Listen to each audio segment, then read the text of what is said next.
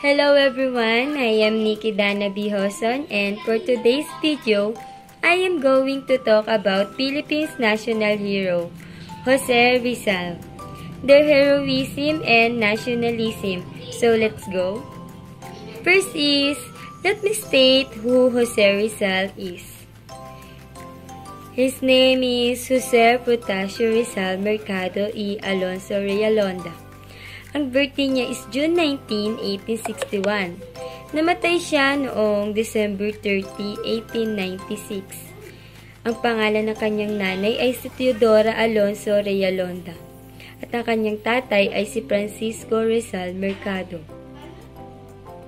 The heroism he stated is he sacrificed his life for the freedom of the country. If Jose Rizal is a symbol, he will be a quill and a paper because he uses knowledge in making novels so that Filipinos will be enlightened to fight for their rights and go for freedom. The importance of being able to learn from them is you can make the other person feel heard and valued.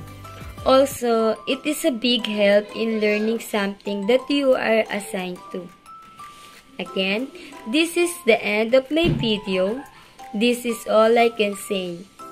Again, I am Nikki Dana B. Hoson, and this is my video about Jose Rizal and his heroism.